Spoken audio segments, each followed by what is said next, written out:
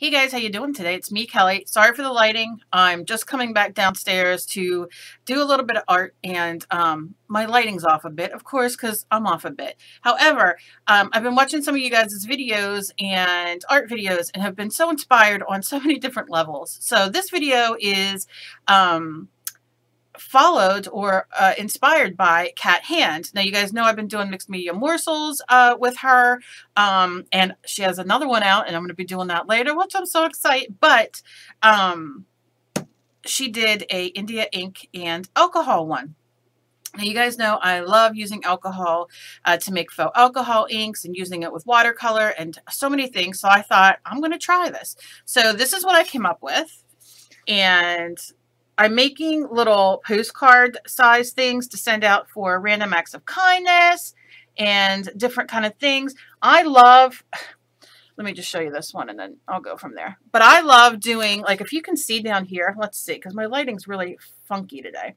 Down here, it almost looks like a bird going up this, no, Kel, backwards. I'm so right here.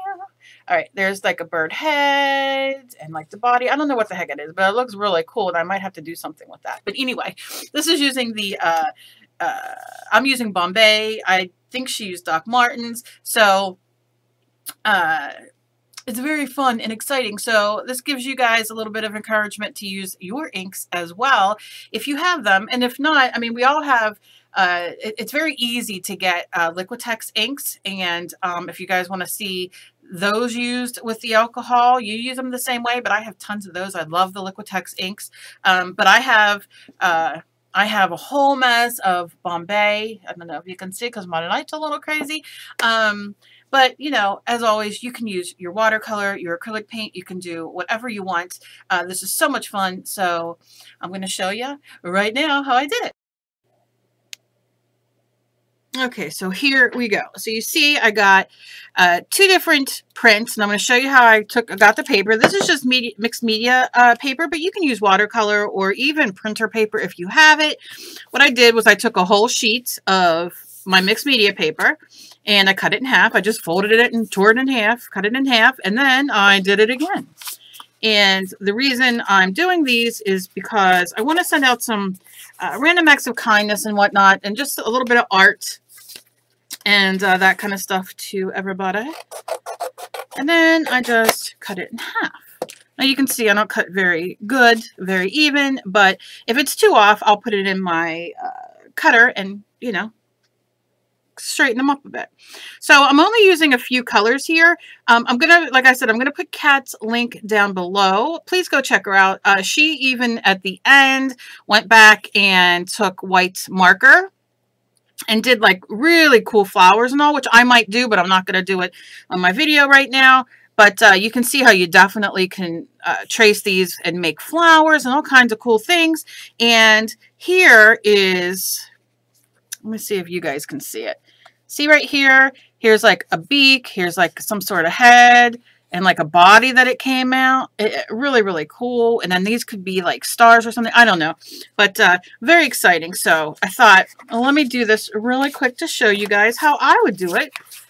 Because it's generally the same, but I just have a blast. So I'm going to put them like this.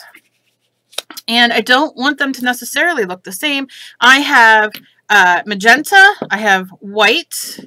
I have blue, and I have green, and that's all I'm using are 4 colors. Now, if you want to do this with acrylic paint, just get your 4 colors. If you want to stay colors with me, get, you know, like I said, this is teal, this is magenta, this is green, and that's white.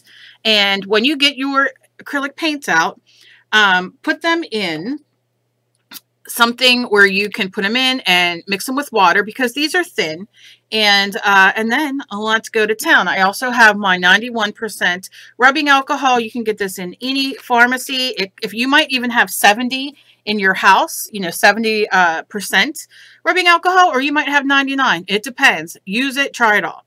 So these are just mixed media papers, not gessoed, not anything. And I'm going to start out with my teal. And honestly, it doesn't matter what you do.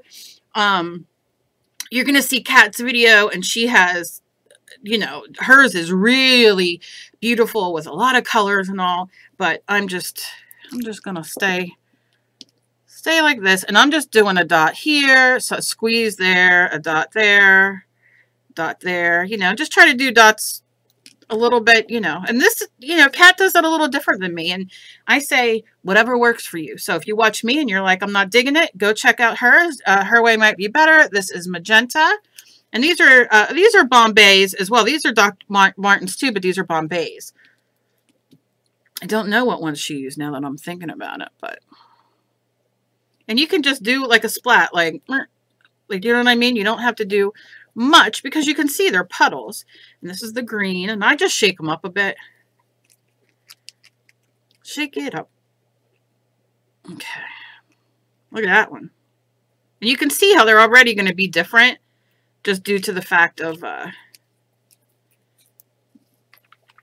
they're just different to look at. And then this is white. And I like putting white all, you know, not all around, but kind of in between. More or less, it doesn't matter, because you're going to, you know, it's going to blend and give you that nice deliciousness. Now, what I'm going to do is I'm going to take water. This is just regular water in a beat up old spray bottle. And I'm going to squirt. And I'm not going to squirt too much, but I'm going to squirt until you see how that beautiful that is. I'm going to move it down just a little bit more, my camera, so you can see. Yeah. And see how that starts bleeding out? It's delicious. And you can do a little bit more. A little closer if you want. Nothing too big of a deal. Now, I'm going to take my dropper. I'm going to dip it in my alcohol. This alcohol is only used, as you can see, there's a black smudge there. That means that's my art room. I got my, and I'm just going to just drip. Drip. Oh, it's really dripping out. Drip. Drip. Drip. And I'm going to show you what I'm going to do. And I'm just adding that on, I'm not worrying about it, but what I'm going to do now is I'm going to give it a tip. I'm going to kind of move it around and bang it. And all this deliciousness, wait, I'll show you what I did with that. Now, if you think you need more water, by all means, add more water. But this one has a little bit more, and it's just delicious. See how I'm knocking it down? And you'll see what it does. Just taking it to all the sides. And look at that. I mean, come on. Come on. Okay, so that's all the play I'm going to get from that. Now, I might need to add a little bit more water to this one, so just going to squirt it a little bit more. Or you can add more ink if you want. You know, it's up to you. I like the negative space, the extra white that, you know, is on here of the paper, but you can do whatever you want. Okay, so we're not going to. No.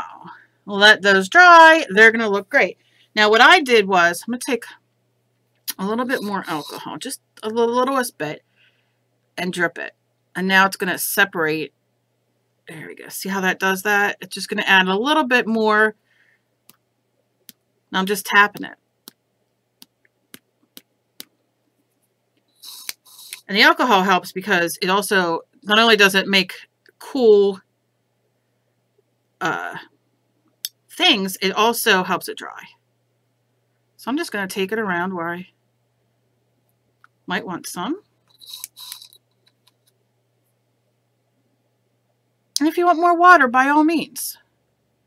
You want it to be what you want it to be. So I can take more water and give it a little more if I want. Maybe I want more to come down this way. So then I'll just take it after I spray the water, give it a few taps. You could see it running. Look at that. Oh, I love it, love it, love it. And like I said, don't worry about all that underneath. And I'm happy with this. I'm not hating on this. You can see that the color schemes are the same, but they're a bit different. And like I said, you want to play a little bit more. You could take a little bit more. And you'll see. It won't be as strong if there's not a lot of water, but who cares? I like to touch that on there sometimes because it's a little more controlled. All right, so you get the hint. You get the gist. You get the... All right, so I have that. So now I'm going to put the lid on my alcohol. And what I'm going to do is I'm going to move these for a second over here. Just for a second. And look at all this deliciousness. So then I'm going to take... Now, this is a piece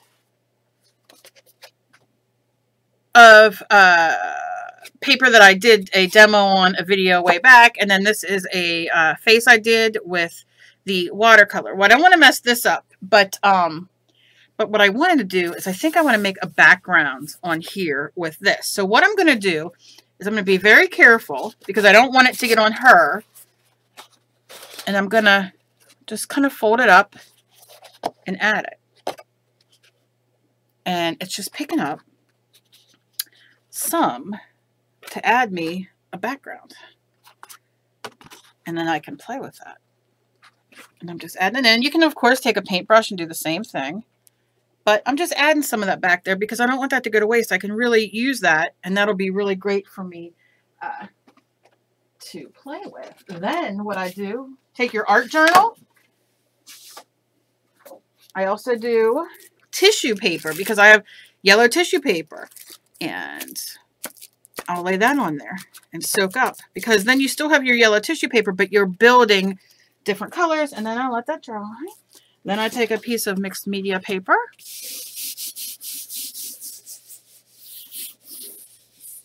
And I'm rubbing it.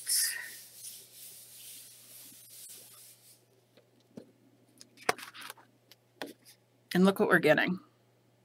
See how it has the different, and then turn it another way. And do it again. And you could do it a million times, whatever way you want. And you'll just get all this deliciousness as your start of a mixed media background. But that's all I'm going to do with that right now. I'm going to take these. Oh, I just love these. I love these. I'm going to take my heat gun for a second. And I'm going to dry it. I always have to make sure I put my lid on my alcohol when I'm done. Now, when you're drying it, you can see that you can push some of that ink into other parts of the ink. Do you know what I mean? So it adds some more texture. I'm not going to bore you while I dry all these, but I want you to see, like you can see where my heat gun is, and it's pushing that blue, pushing that green, you know. It's just making some more texture, and how can you go wrong with texture? And you can see as it dries, it definitely straightens the paper back out. So don't be nervous if your paper, see as I push this, as I dry right here, it's pushing it down again. So don't worry, it's almost like a shrinky dink kind of mentality where, you know, the more you put the heat on it, the better and straighter it gets. Okay, so that's all I'll do for that. Now let me show you. Look how cool. Now again, you want to do the whole piece, by all means go ahead. Sometimes I love the white. It just adds something to me, but this is of course all in what you like. You know, my light is just a little crappy here. I mean, look how cool. That can be a great background. You can cut these into ATC size or inches or whatever you want. And they will be fantastic. And then these, you can see, I did a little stronger.